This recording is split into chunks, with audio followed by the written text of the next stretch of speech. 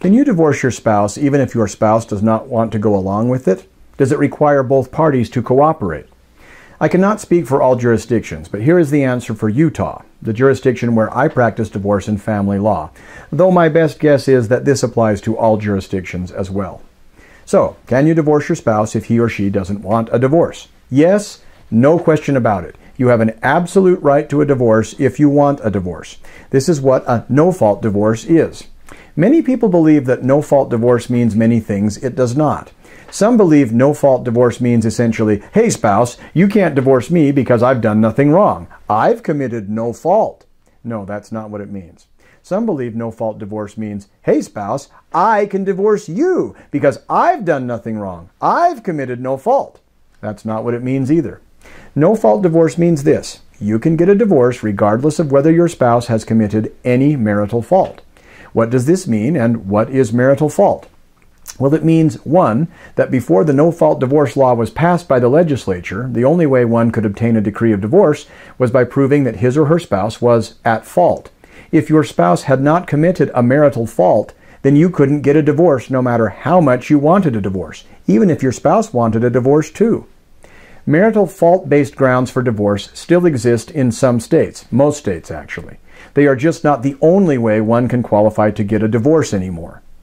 2. With the passing of a no-fault divorce law, now one can obtain a divorce on the grounds of irreconcilable differences, which means that as long as you claim, you don't even have to prove it, just claim that there are irreconcilable differences between you and your spouse that render the marriage irretrievably broken, you can get a divorce. Marital fault is any of the following grounds for divorce at common law. I will list the grounds that Utah recognizes first, plus some other grounds that other jurisdictions recognize as fault-based grounds for divorce, even though you no longer have to plead fault. Here are the Utah grounds. 1. Impotency of the respondent at the time of marriage. 2. Adultery committed by the respondent subsequent to marriage. 3. Willful desertion of the petitioner by the respondent for more than 1 year. 4.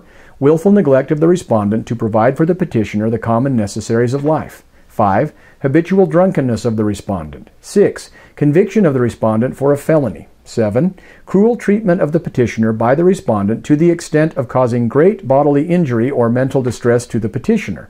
8. Incurable insanity. Or 9. When the husband and wife have lived separately under a decree of separate maintenance of any state for 3 consecutive years without cohabitation.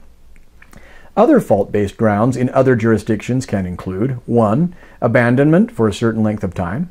2. Bigamy. 3. Conviction of a felony. 4. Conviction of a felony or imprisonment of one party for a certain length of time. 5. Cruelty. 6. Desertion.